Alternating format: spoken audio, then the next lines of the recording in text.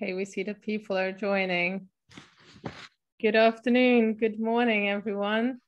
Thank you for joining and welcome to today's webinar. My name is Emma Scheffer-Mannen, and in the next hour, we will be hosting the webinar on the pathway to forest positive supply chains. We will start with the presentation of CDP, providing an overview of EU legislative developments on deforestation. Marco will provide us an overview of the upcoming legislation with a reflection on what it means for companies and what our perspective is on the role of certification schemes in the new regulated market. After that, Marco will present briefly the CDP forest approach, how it can support private and public sector actors, and the questionnaires pathway to forest positive supply chains. After, Jasper from Blanc Consultants will focus on the consumer perspective and the environmental footprint labeling. We will have time at the end for a Q&A session, so please feel free to enter your questions in the chat. Before we jump into the great presentations, let me inform you about the logistics of today briefly. So you will be all put on mute to avoid any background noises disturbing the presentations. The webinar will also be recorded, and together with the presentation shared after the webinar, and today together with the presentation and the recording. And please, as mentioned, don't be afraid to share your ideas or questions. You can do it by using the chat function, or also at the end by raising your hand. So very briefly, introducing ProTerra for those who are not familiar maybe with our work and what we do. So the ProTerra Foundation is a Dutch foundation, and it is the owner of the ProTerra standard. Next to the ProTerra standard, also developed regional interpretations and a smallholder interpretation. The mission of the ProTerra Foundation is to be a global network of businesses supporting more sustainable agriculture practices in the feed and food supply chains, where relevant, the conversion to non-GMOs, and for respect of workers and communities' dignity. And we envisage a world where all businesses contribute to the protection of biodiversity by switching to sustainable production, conserving natural resources, and ensuring that local communities are treated with dignity and respect. The ProTerra Foundation is an organization that promotes sustainability at all levels of the feed and food supply chain and the production system. The ProTerra standard is a globally applicable multi-crop standard.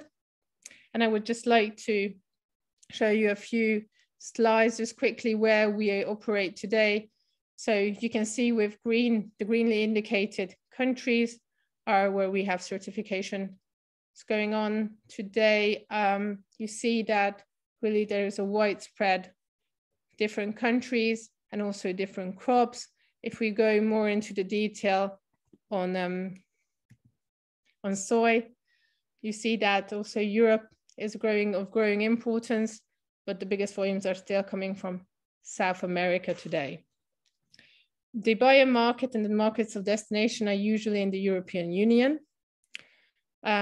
That's valid for both soy and sugarcane. Those are the companies, locations where mostly sustainable raw materials are required, but we also observe that more and more companies also in the US and other continents are more aware of the sustainable development and request this also from their suppliers. We face an increasing number of challenges today and companies in their everyday business. So we are also there to support them and help manage and mitigate risks. These are just a few examples of the main areas the standard focuses on. It's divided in 10 principles and covers all important areas of the sustainability. Last but not least, I would like to share with you some links that may be relevant and are connected also to today's webinar's theme. The first one is actually an update of the project that we call the MRV project. That's a monitoring and verification project. Some of you may know that we have an aquaculture working group working on sustainable soy and raw materials coming from overseas and deforestation free. And there was a big historical move last year when 3 big crushers and exporters, CJ Selecta, Carmeru, and Incopa committed actually to their entire supply line to become land conversion free with a cutoff date of 2020. The newest publication has been just done a few days ago. So here you can find the link, and we invite every company to join the project and to support the project that may be interested in also improving sustainable supply chains and maybe implementing this also for other crops. So what is actually the main goal of this project? It's really a historical move because it shows that sector-wide collaboration is possible. We have really the commitment from all the companies, including the buyers that are especially today fish feed producers, but as I said, all companies, retailers are invited to join us. And the commitment calls for promotion of soy supply chains free from illegal or legal land conversion. We focus on respecting the rights of workers, indigenous peoples, and local communities. So it has also a social element next to the land conversion, which is the main focus of the project. And it is important that it's also national and local environmental laws and regulations are respected. Another topic briefly is the carbon footprint calculation, because in the agriculture and feed production context, LCA is increasingly relevant. And in certain countries and markets, it's even mandatory to deliver carbon footprint data to stakeholders in the value chain. So over the years, we have carried out many projects to cover this demand and report on environmental impact of agriculture and feed products, starting with carbon footprint indicator of soy, beans and soy derived products. In partnership with external experts such as Blanc, who is with us today, we developed a tool and calculate GHG emissions, compromising methods to estimate land use change and the resulting GHG rates. The main objective actually of this project is to differentiate from non-certified products by providing buyers and our members with primary data or ProTerra specific data for the calculation of GHGs. So they can also show and use these numbers in their sustainability reports and towards their customers. And now, I would like to introduce our lovely speakers today. We will start with the presentation of Marco, who is the regional lead of forest at CDP Europe. He drives effective private and public sector action to eliminate deforestation caused by the production of forest risk commodities. Marco works with companies, investors, and policymakers to establish deforestation-free supply chains and to stimulate collective action to protect intact ecosystems and to restore the degraded ones for a nature-positive future. So his role is very important to make our world a better place. And then we will follow with the presentation of Jasper. He has really over a decade experience in consultancy and research with regards to environmental and sustainability issues of food production systems. He has graduated at the Wageningen University here in the Netherlands in animal sciences and animal production systems. And he manages the consulting department at Blanc, which includes LCA studies, the development of LCI databases, LCA reviews, and standard development, such as PEF, as many of you know it. So with this, I would like to give the word to Marco. Thank you very much, Denise, and thank you everyone for being here. Indeed, a critical transition is needed and we cannot avoid the challenge. We know that despite the pledges by hundreds of government companies, the annual rate of gross tree cover loss has increased of 43% between 2000 and 2018, reaching over 26 million hectares per year. And 2022 is likely to see another increase in the rate of tropical deforestation in the Amazon. And deforestation is not a standalone issue, but it is interlinked in an inextricable way with multiple environmental issues, such as the climate emergency and pressure that our society puts on nature. We know that deforestation is the source of 12 to 14% of global greenhouse gas emission, according to the IPCC, the Intergovernmental Panel on Climate Change. We know that the IPCC found that the mitigation potential of reduced deforestation is up to 1/3 of total global emissions, and the pathways to limit global warming to 1.5 cannot be achieved without stopping deforestation and stimulating the restoration of ecosystem. And we know that the companies with forest land and agricultural emission cannot fulfill their 1.5 commitment and reach a nature positive future without cutting all the emission coming from the land system. So I want to reiterate once more the message: there is no 1.5 without forest and land. Europe, going specifically to our continent, has a big forest footprint, mainly as a major importer of forestry commodities and of deforestation potentially embedded into them. And to reduce this pressure created on the world forest due to European consumption, the European Commission, supported by companies, investors, industry association, civil society organization, has developed and released the first draft of the EU law which bans product linked to deforestation from the EU market. The draft has been released on Wednesday, 17th of November, 2021. It was informed by a public consultation, which was the second largest of the history of the European Union, giving us the sense on how much European citizens and stakeholders consider the deforestation issue.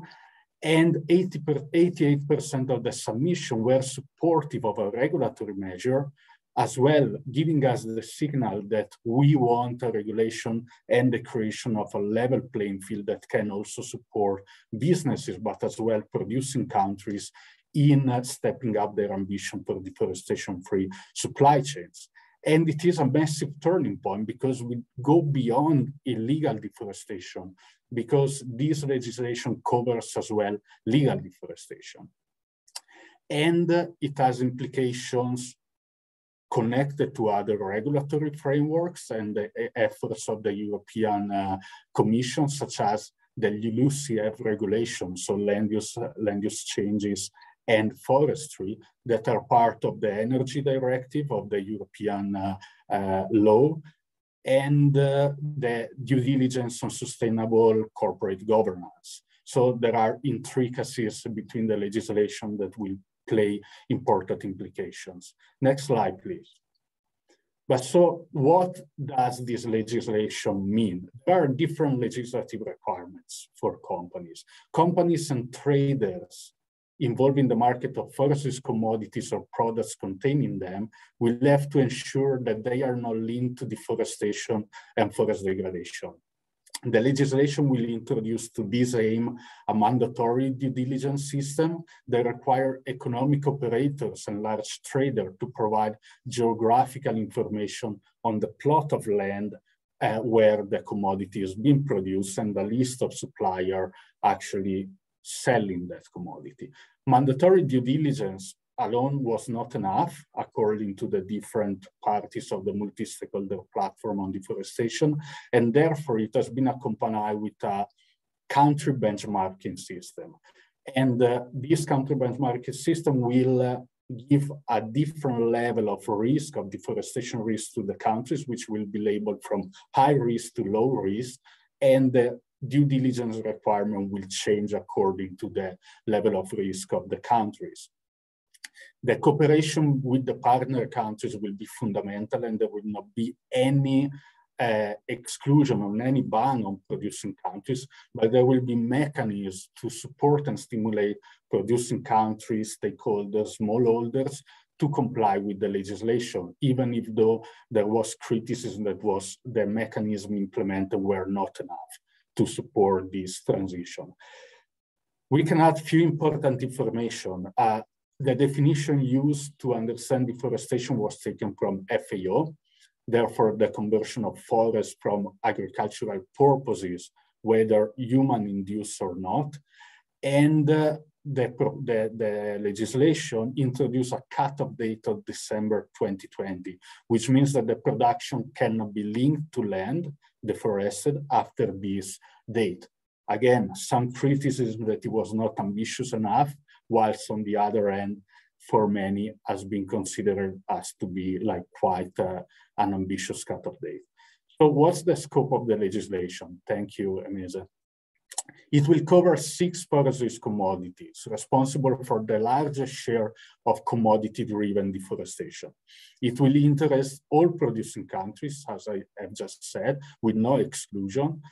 And it will have like a progressive scope. So we know that several companies and stakeholders have shared concern on why certain commodities were excluded. We can mention natural rubber, we can mention sugarcane, which is of interest for forests. But the Commission stated that the legislation will be updated regularly with new commodities and new ecosystem and new requirements put in place when required.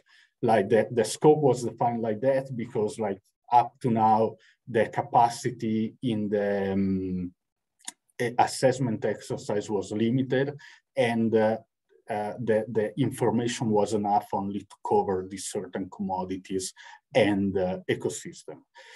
And indeed, like the legislation covers like all economic operators and traders, which are not SMEs. So medium and small-sized enterprises will have to comply with a different kind of measures. And financial institutions are excluded because how this legislation works is focused on commodities, and instead, like the European Commission has considered to be most relevant for financial institutions to be held accountable to reduce their investment in businesses associated to deforestation through the EU green taxonomy. We will have to talk for like a long time about the green taxonomy, maybe another time. Next slide, please. So what is like the impact on the ground that this legislation wants to achieve? The benefit of the legislation are estimated in well above 72,000 hectares of forest loss affected by, of forest less affected by EU-driven deforestation and forest degradation annually by 2030. And this will also mean like a reduction of at least 31.9 million metric tons of carbon emission to the atmosphere every year due to European consumption and production of the relevant commodities that can be translated into an economic saving of at least 3.2 billion euros annually. Next slide, please. What are the weak spots? As we have mentioned, there was already like some criticism. I can mention some highlighted also from our organization, from CDP. Natural rubber indeed was excluded while it drives like a lot of deforestation, especially in Southeast Asia. Many important ecosystems such as the savanna and the cerrado affected by deforestation due to soil production was excluded at the moment. And the proposal does not consider how to ensure smallholders we don't have financial capacity and often know-how will be able to comply with the regulation. Furthermore, the financial and banking sector are not included, as I just have said, and the legislation prescribes minimum sustainability requirement, but does not encourage companies to adopt best practices needed to achieve a nature-positive, climate-safe world. That's why, if you look, for instance, at the suggestion of the accountability framework, which are connected to our forest questionnaire as well, there are indications for companies to implement other sort of fundamental action for align with the internationally recognized best practices. Next slide, please. So we can argue that the level of ambition of the proposal is unprecedented, and but companies, while the legislative process advances, companies and practitioners should ask themselves a question: what can we do now to comply with the legislative requirement when they will be enforced? And we can now think together of potential answer and see also how organizations like CDP or certification scheme like ProTerra can support companies in this effort. Let me first start with a brief introduction of CDP's work for those of you who are not familiar with the organization. Indeed, CDP is a non-profit environmental organization, is running the Global Environmental Disclosure Platform, which is the largest collection of corporate data on environmental impact on the world. Disclosure and transparency are the foundation of the work of CDP, and we collect information regarding climate change, deforestation, water security issues, but with an ambition to expand our scope to other environmental issues by 2025 and create a metrics that can tackle the interconnection between the different teams, as I will mention a couple of examples later. And CDP is collecting this information to be shared with two main groups of stakeholders, which are 680 institutional investors supporting CDP, representing more than 130 trillion of assets managed by them, and purchasing companies that through the supply chain program request information from more than 24,000 suppliers from around the globe to report on environmental risk, opportunities, and impacts. As a result, this year we had 13,000 companies representing 55% of the world market capitalization who have disclosed environmental information through the first questionnaire. So next slide, please. In 2021, we had 865 companies scattered around the world that have disclosed to CDP on forest, resulting in a 26% overall growth since the previous year. And suppliers have surpassed again the rate of disclosure of companies responding to investors, underscoring the immense influence of the power of procurement. So the power of purchasing companies and stimulating adoption of standard upstream in the value chain. But who are these companies? Next slide, please.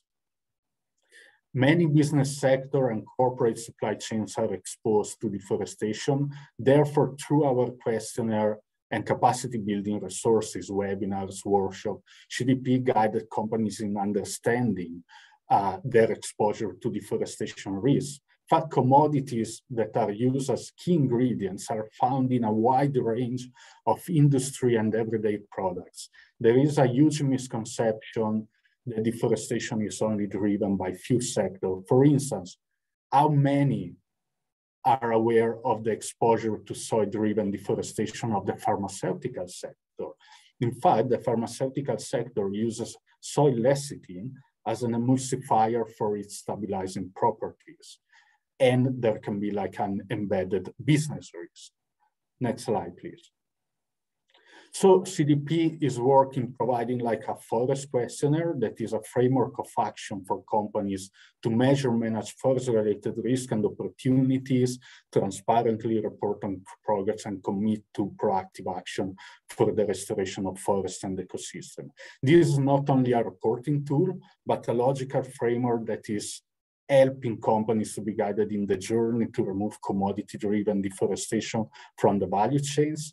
And we constantly keep it updated and aligned with the accountability framework that you may know that is the international standard for corporate action and reporting in terms of achieving a sustainable supply chain, deforestation-free supply chains. And next slide, please. So now we come like to a more technical aspect of the presentation, and we did select like the most important data points of the forest question. All are important, but like a selection of the fundamental ones, and we have defined 15 key KPIs that are aligned as well with the accountability framework, and they are allowing companies set a strategy for establishing deforestation-free restorative supply chains. The KPIs cover fundamental actions that companies must implement to measure, manage, and reduce their environmental impact on forests and land. And the pathways start from governance, you see here on the left side, highlighting the importance of having board-level oversight of forest-related issues. This ask is actually aligned with what TCFD requires for climate. And then we move to what the necessity to have like a strong forest-related policy, which should be company-wide, so direct operation and supply chains, and it should implement like important environmental criteria, and a company-wide as well, time-bound with strong cut-off date for a specific commitment, which should be as well commodity-specific. And these KPIs then form what is like the basis of the strategy, must then be translated into a business plan that allows companies to measure and forecast the risk and plan how to manage them. And you see like the number 5 KPIs is dedicated in fact to risk management. And for then going with the implementation of the business strategy towards actually the targets. And so finally, we arrive to measuring the impacts of action through the different types of time-bound and measurable targets. We start from certification, which plays a fundamental role in enabling a company to ensure that the production of forest commodity does not lead to deforestation and other environmental pressures. And this gives us the chance to reflect on the role of certification can have in supporting companies to comply with the EU legislation. Indeed, ProTerra's, for instance, segregated chain of custody model can allow company to retrieve information on the origin of the soil and will ensure that will be respected the certification principle. This can be a call to action also not for companies only to adopt certification, but also for certification schemes to ensure that the way that they are providing the information to customers are actually aligned with potential legislative requirements. And the other targets that are part of our pathways are related to the ability of companies to trace commodity to origin, assess the volume of commodity in compliance with commitments and with national legislation. But in the next year of 2, we will integrate in our questionnaire the possibility to disclose a new type of targets whose methodologies will allow companies to work holistically on certain environmental issues. And I want to mention 2 in particular. The SBTI flag methodology that will allow companies to set a science-based target with this flag methodology to measure and commit to the reduction of emission coming from the land system. Therefore, it will be applicable to companies with supply chains linked to forest, agriculture, land use, and land use change. And another parent, let's say, initiative, the one of the SBTS for nature, so science-based target for nature, that will have a similar approach to the SBTI for climate and for the flag methodology, but will allow companies to measure their impact on nature-related issues, such as biodiversity, ecological connectivity, water, soil pollution, and others. We can share like some kind of resources to guide you towards like these new upcoming methodologies that will indeed be immediately implemented also in the reporting framework of CDP. To conclude here, like if we look on the right side, we have seen like the KPIs dedicated to value chain engagement. It is absolutely important to engage direct supplier, indirect supplier, and smallholders to work collectively in building up capacity. Next slide, please. And how does CDP help companies to do so? With us, what we call like the supply chain program. It is a membership that support companies to engage suppliers, open risk, and identify opportunities. We have more than 200 members worldwide. They use the program to set and achieve science-based targets, zero deforestation commitments, water security targets, and as we have seen before, they engage more than 24,000 suppliers. And CDP supply chain members can be a membership, can be a useful tool in supporting companies to comply with the upcoming legislative requirements as well. And how can we do that? I give you like some example with the next slide. So the CDP supply chain team works side by side with the member companies, supporting them in different ways, like working with the members to identify like a supplier list of the key supplier according to spend, high risk forest commodity industry and suppliers who operate like in high risk countries and so on. The definition of the list is quite customizable. Then the supplier engagement through CDP platform is obviously helping to share technical guidance document and multilingual health center for any kind of supplier inquiries. Then the member can also define pathways for deforestation-free supply chain, selecting some of those KPIs that I have mentioned.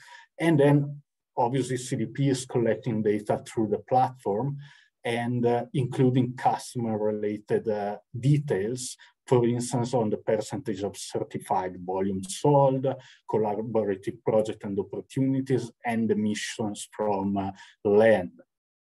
We can then provide data analysis, aggregated and tailored data outputs, actionable and tailored feedback to that actually can help you like to inform the procurement strategies and also benchmark against peers and track and obviously the performance of the suppliers over here. Next slide, please. So after this long, before concluding, actually, I want to introduce you to one initiative of CDP, the Nature Positive Challenge. Next slide, please. And this Nature Positive Challenge want to connect companies together to implement collaborative forest and land use projects. So all companies disclosing to CDP on forest can participate by submitting a proposal through a dedicated website. There is like a simple project proposal template that you can submit.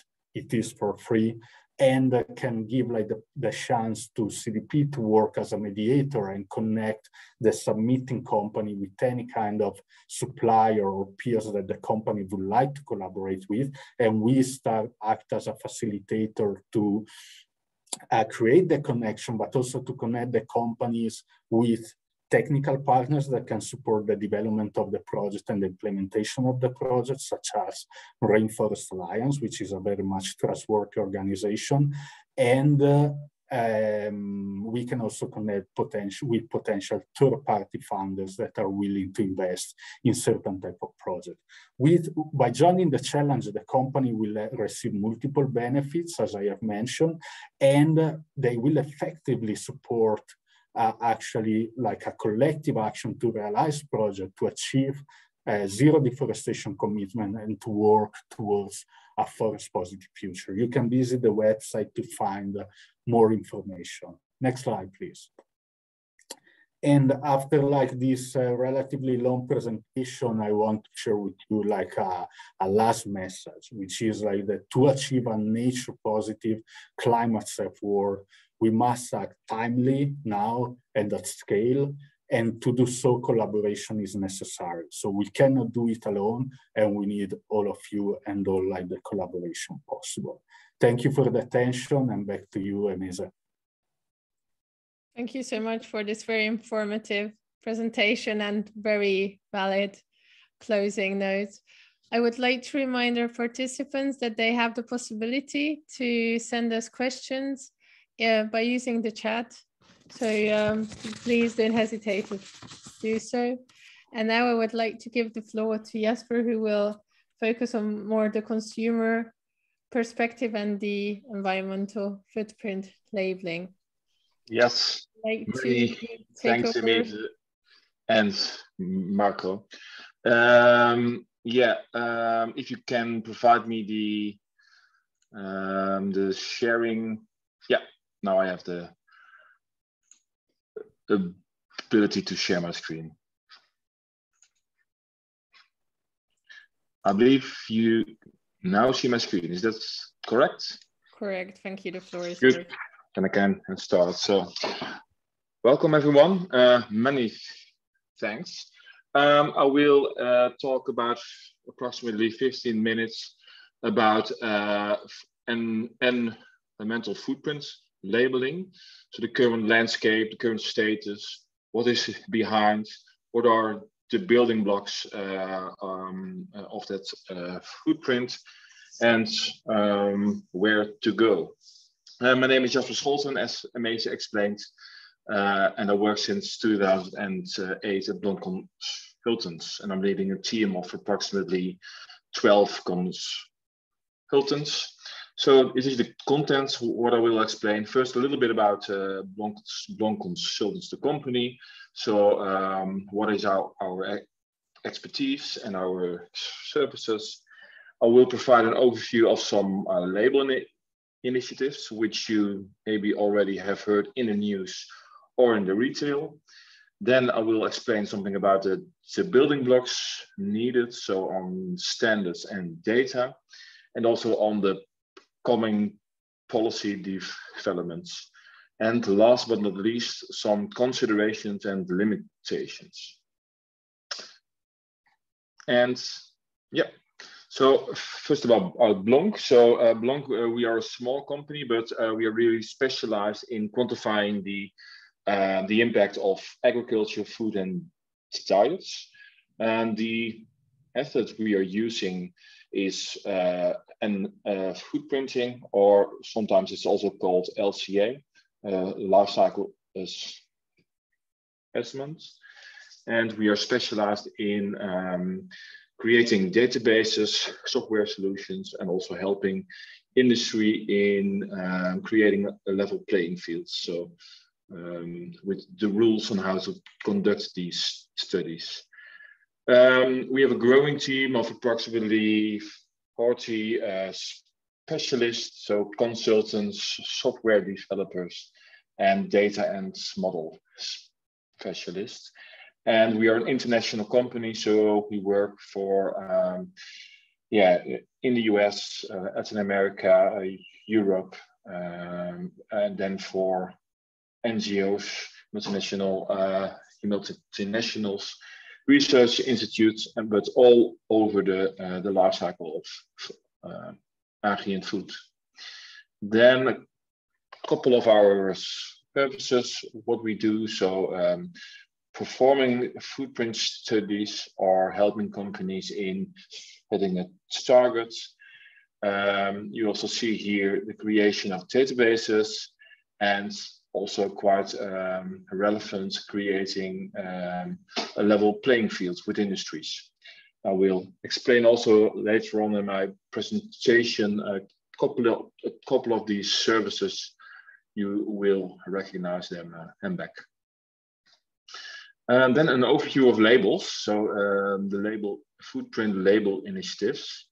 First of all, an old slide, which I used in 2015, when the European Commission just started up the first steps in creating a level playing field on footprinting. So the product and environmental footprint category rules, which they finalized in 2018. But here you see, from the Guardian, that a question mark: will there be life cycle footprints for every product in the future? So this was 7 years ago, and if you look now at the current situation, is that indeed in the supermarket, you see it more and more that we are confronted with these kind of eco labels. if it's the Planet Score, the Eco Score, you name it. So they look quite familiar, like for instance the Nutri-Score. So with this A, B, C, D, E and color scheme. But it is now happening, for instance, in France, Germany, Belgium, and last week also a Norwegian retailer, online retailer. They brought the news that because they implemented this label, they saw the sales of products with a high impact, for instance, beef or lamb meat. They saw it quite reduced the sales. So it could mean that it indeed helps to reduce.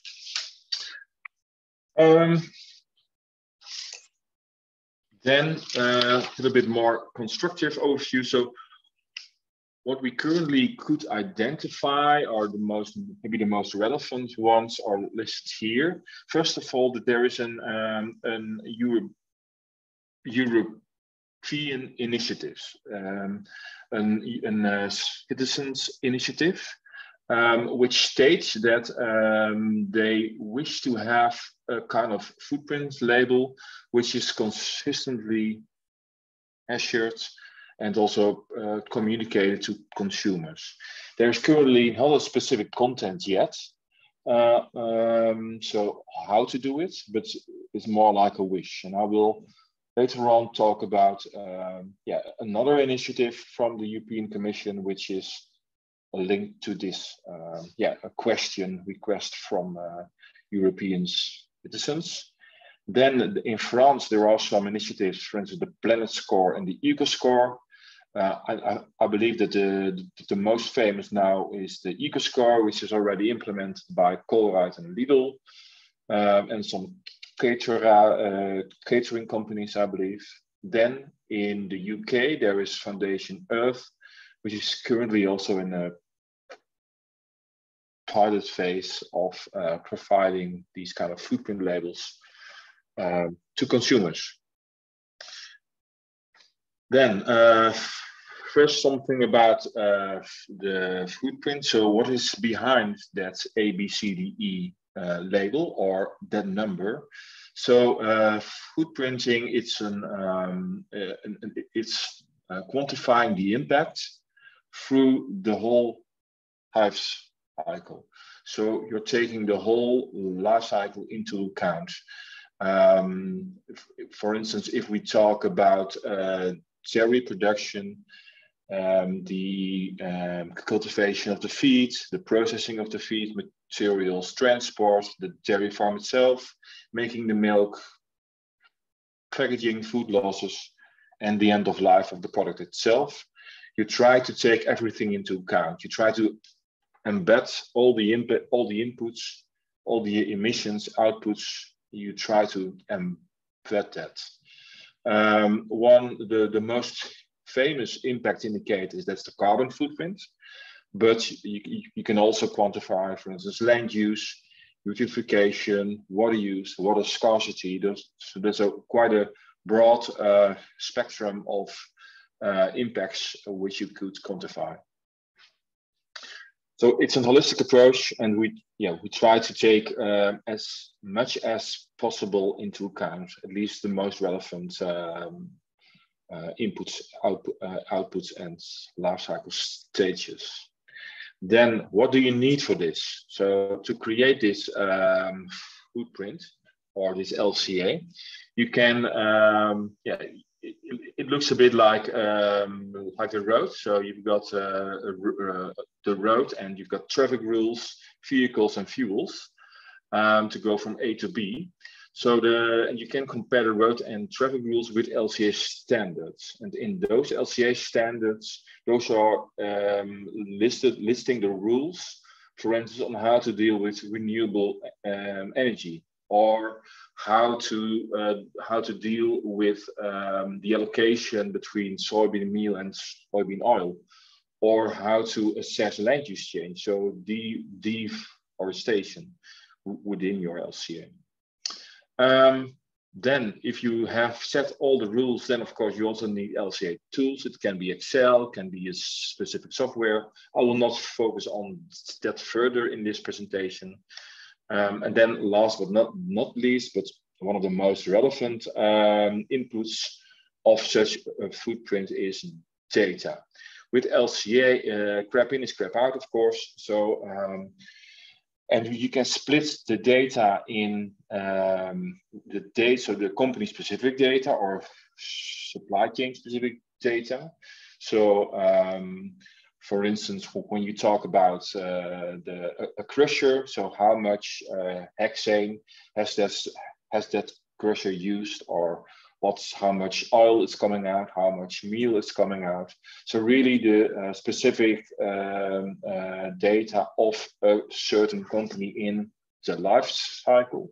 And that crusher could maybe also has access to cultivation data. So what's the yield of soybeans, which fertilizers are used, which pesticides are used, that kind of activity data.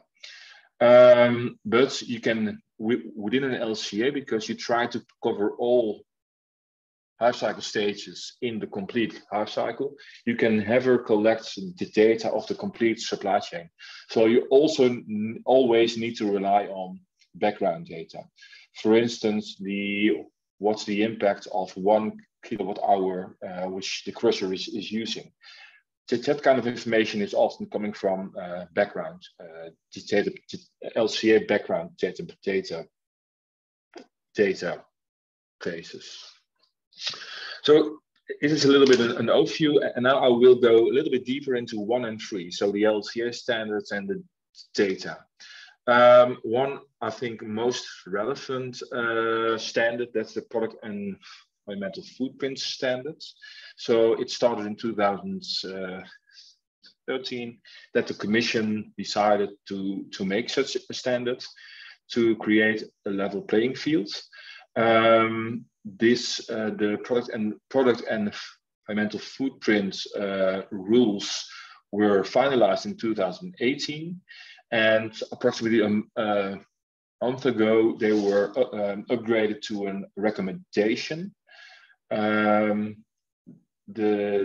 There is a general guideline with horizontal rules, but there are also multiple already industry-specific standards. So, for instance, the dairy industry, the feed industry, the olive oil industry, they all have their own product and environmental footprints category rule. And those industry rules, they comply completely to the rules of the general rules of the Commission. And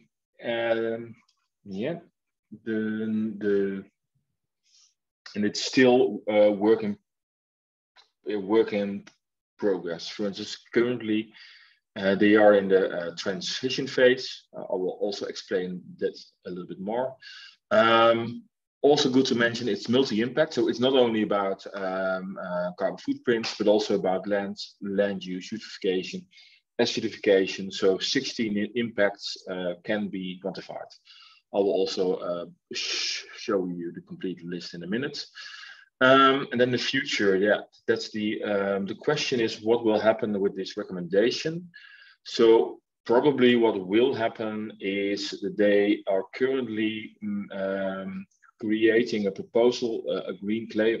It's called the Green Claims Initiative, which it's legislation for which they want to avoid greenwashing. They want to create a level playing field, so more strict rules. Probably is that the product and environmental footprint rules will be the basis of that legislation. But the question is if it will be voluntary, binding, or that's still a bit the question mark. Yeah, so in 2018, or what I've explained, they finalized together with approximately 26 industries. They finalized the pilot phase. They are currently in a transition phase, in which they are investigating how to use those rules in policy. Also, some other industries are now connected. They are making new databases, and they were also still improving the rules. For instance, there's an agricultural working group who is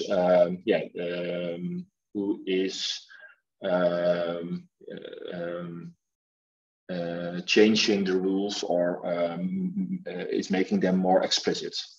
And then in the end, there will be a policy implementation.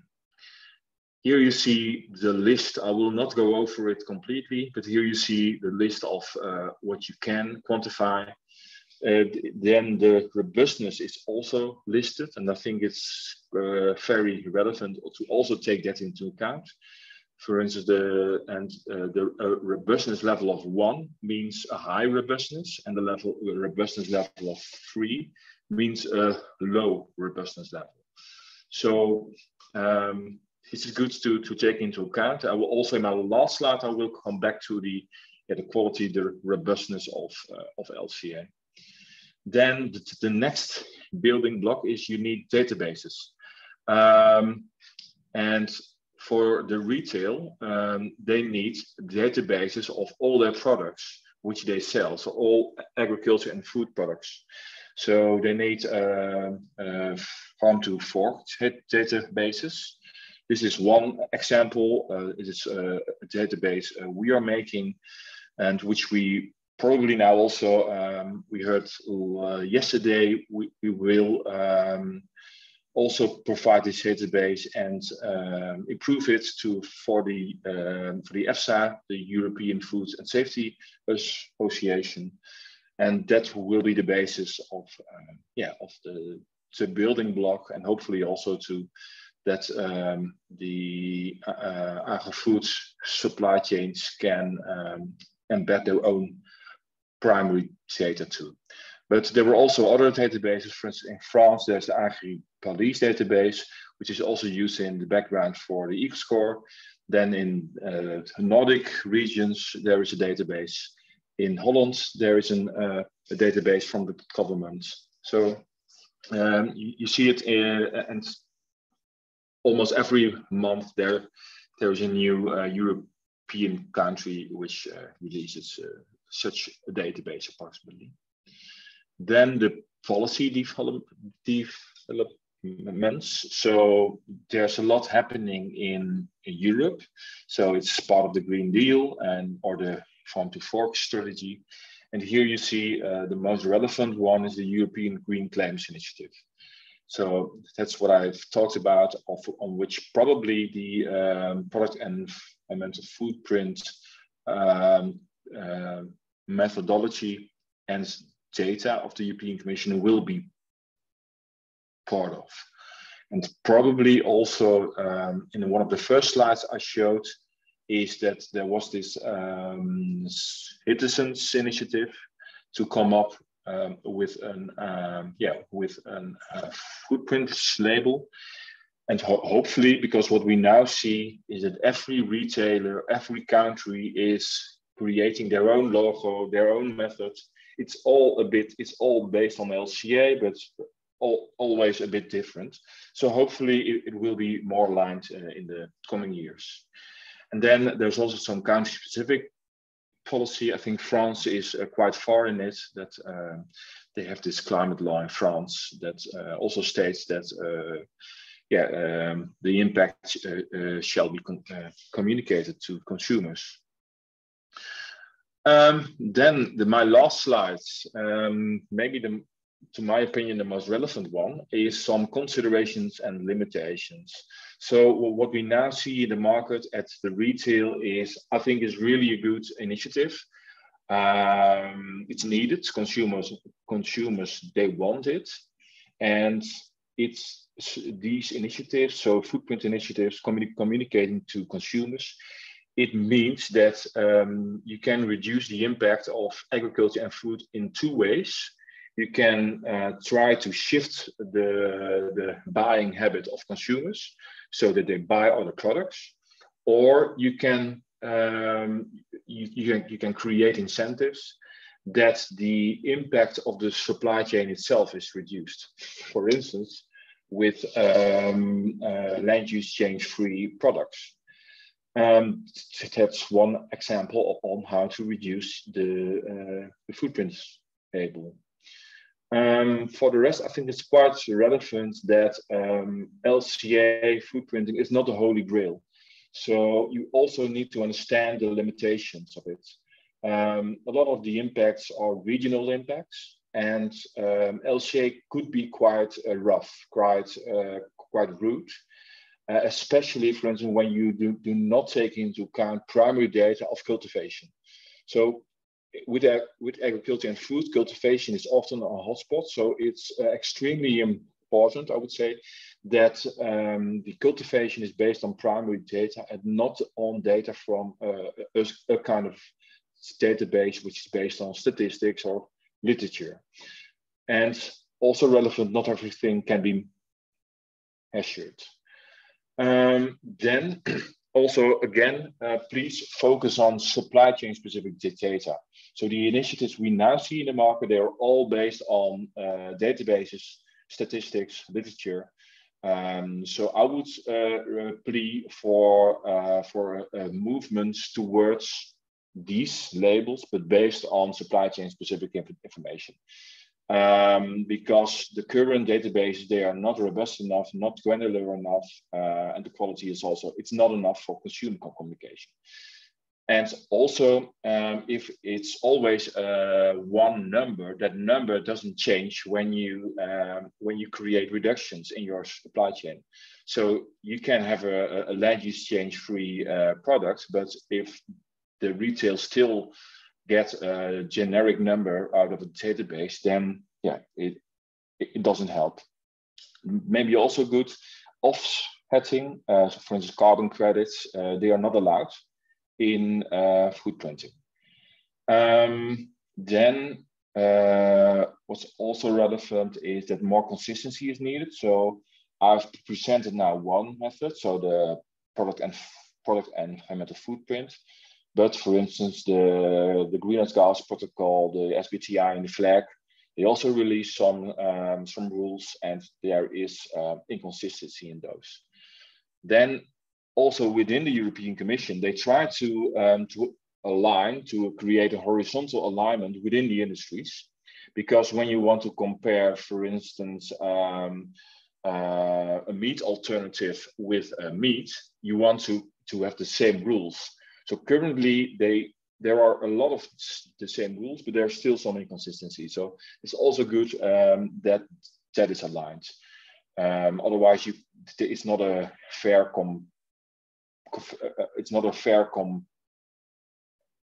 comparison. And maybe also good to state, so comparing products on a kilogram basis is always not a fair comparison, because you're not taking the nutrients into account.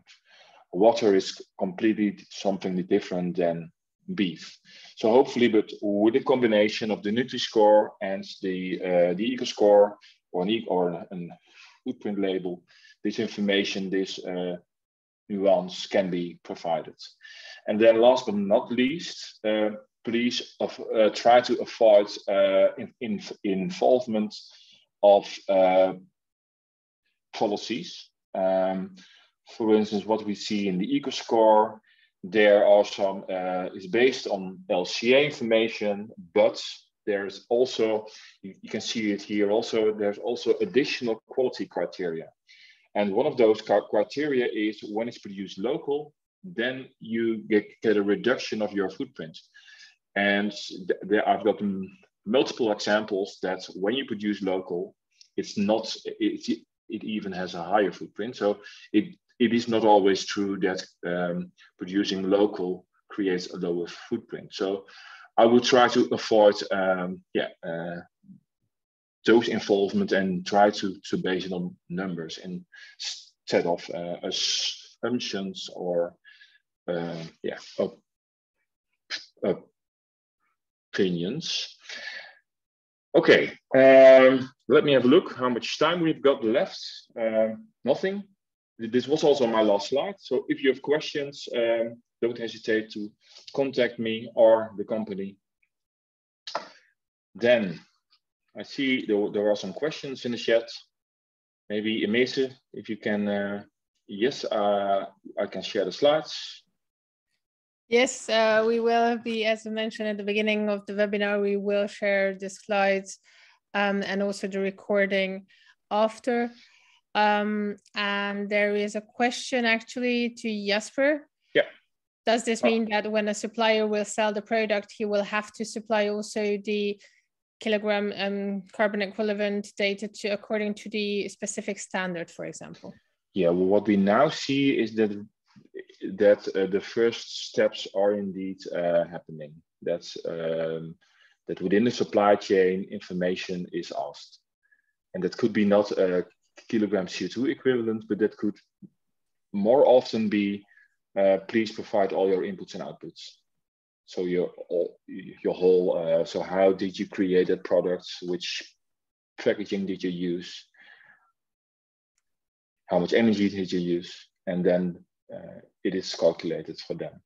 But yeah, so but and the question is on the policy level. So with this Green Claims Initiative, yeah, how much pressure that will give. But yeah, it's all quite new. So let's see how it will go. Okay. I actually have very quickly questions. I know we ran out of time and many people have next following meetings already at 4 o'clock. But just very quickly, yeah, sorry, quick last finalizing questions. That many companies actually rely on certifications today, and certifications often go beyond legal requirements. That's more connected to, I think, the presentation of Marco, but both of you are invited to answer the question. Why do you think certifications haven't been added as an element of the proposal?